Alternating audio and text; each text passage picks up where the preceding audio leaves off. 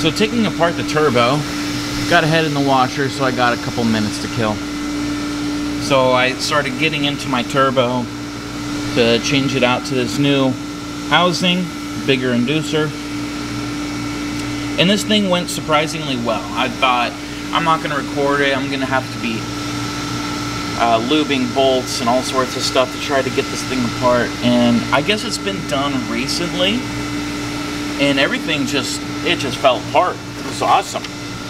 This came out without a hitch, and so I've already kind of taken a little bit of it apart. So you take off this housing, set that to the side. As I take things apart, I set it in its order.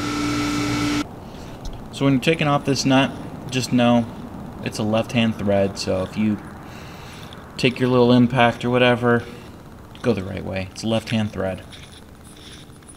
So, righty, loosey, lefty, tighty. A little bit opposite.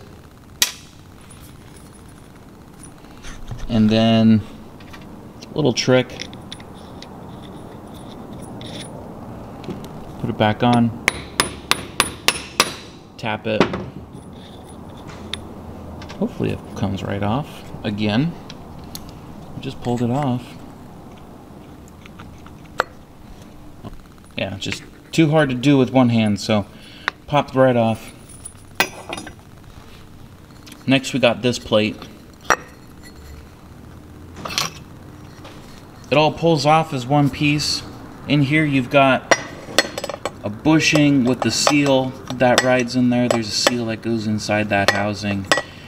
And then we've got this. I'm not going to go say what each part is because I don't know. I'm learning.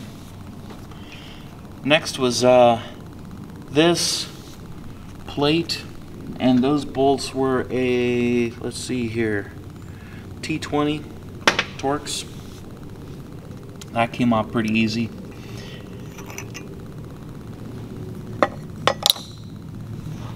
And here's this bushing.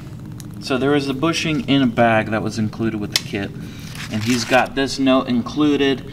This is for an HX35 spacer upgrade.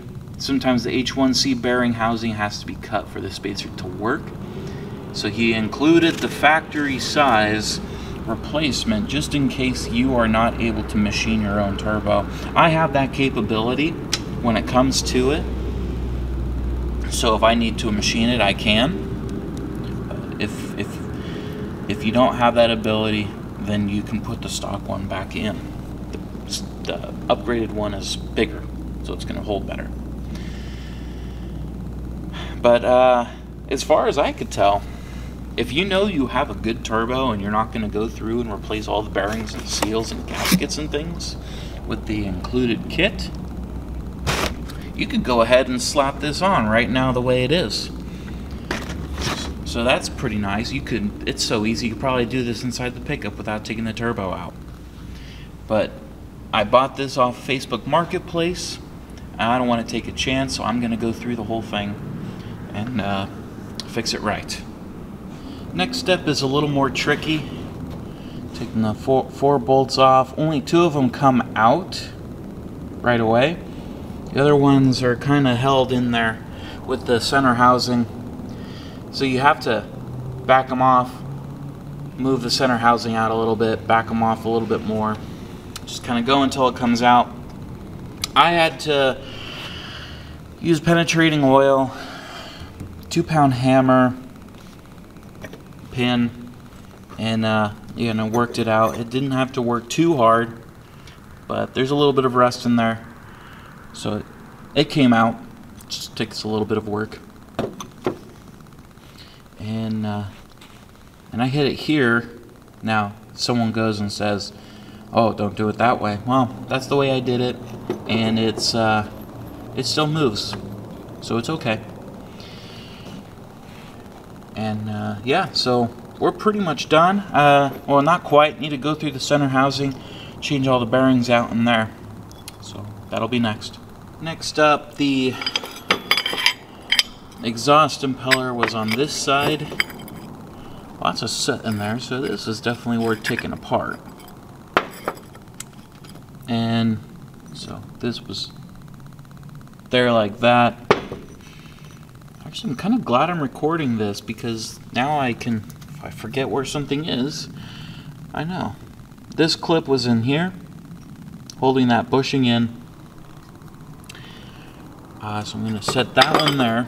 I used 2 picks to get it out. Just got to play with it and eventually you'll get it. And then, yeah, we're going to see what else is in here.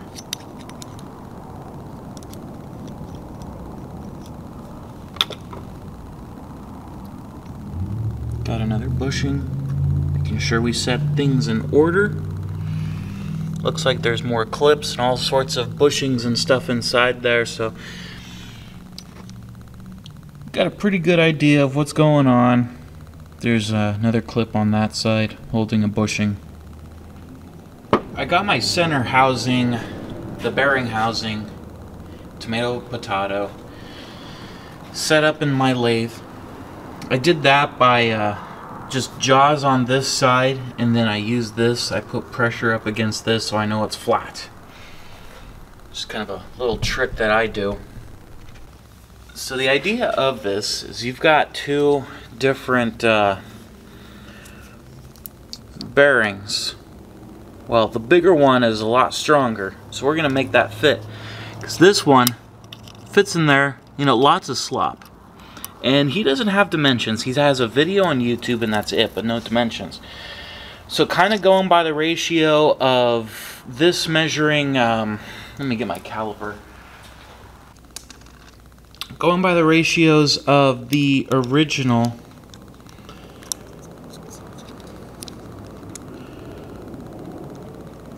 measuring 720 and the housing measured 820. So if the new one is 825, I'm going to assume 925. That should be a wise assumption. Kind of going by what originally was there and then just stepping up the ratio. That should get me pretty close. So if this fits with lots of slop, so this one fits, this is the original, lots of slop in here. But the new one, it's a perfect fit, but that's wrong. You don't want a perfect fit. You should have a lot of slop in there. So we're going to machine this out 105 thousandths. I'm sure the tolerances aren't very big, not very tight, so you can kind of just do what fits right. And here we go. I got my boring tool set up.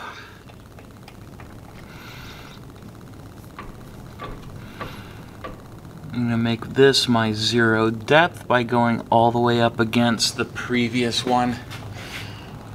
slot. And, well, I guess it'd be wise to see if I'm round.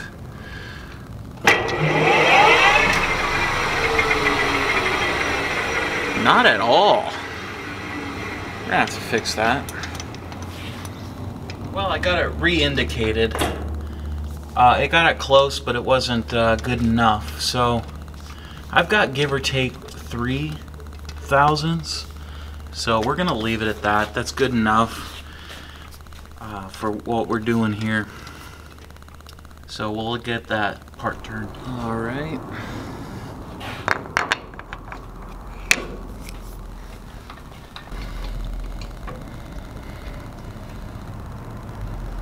For 1990s manufacturing, I would expect better.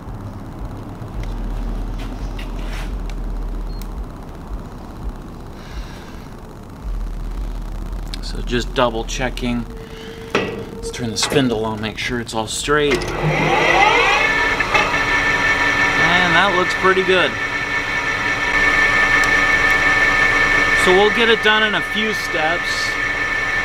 We'll start with 750.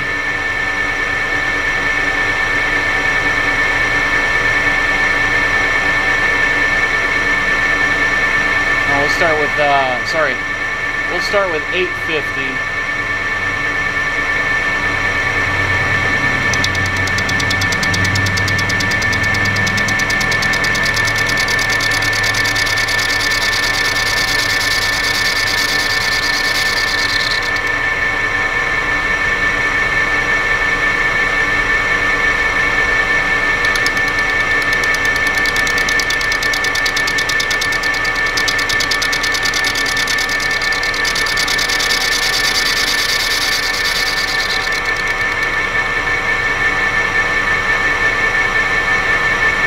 I'm just doing this in 25 thousandths steps because it's not held in super rigid.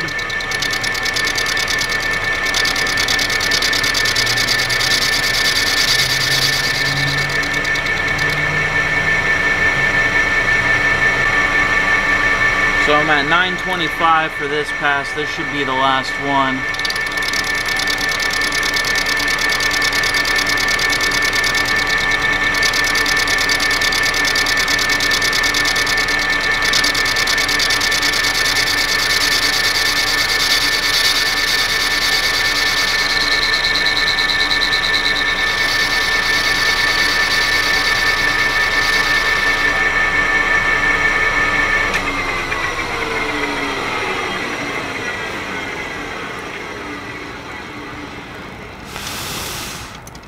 And that should about do it.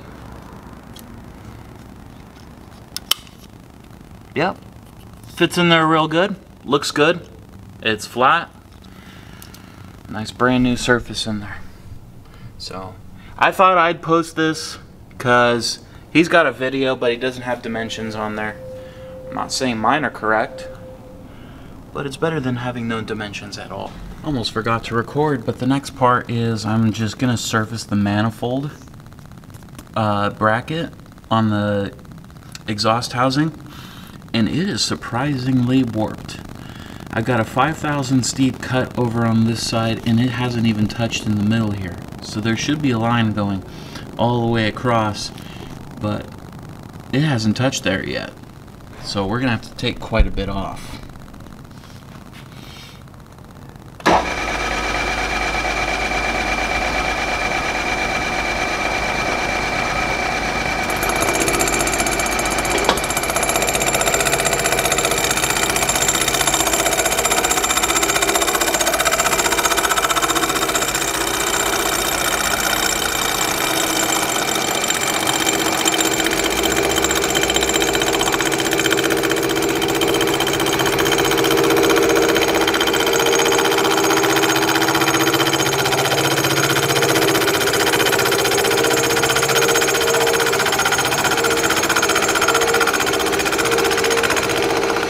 Yeah, this thing's warped.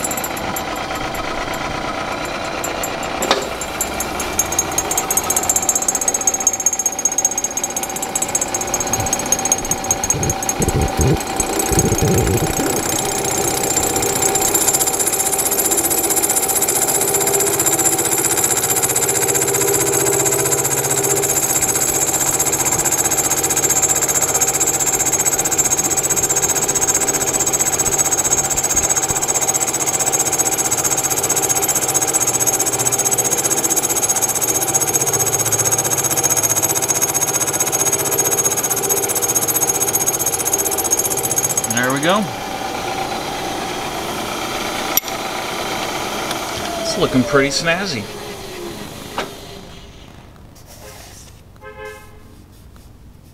I'd say it's good enough. Feels really nice. So there it is. Thanks for watching this part. We're gonna move on to the next part of this turbo. Eventually I'll get there. I might even have the whole housing and everything sent off to have it ceramic coated so that it looks good for years and years to come. I'm here, I'm doing it, I might as well do it right. That way when it all goes in, it looks really nice.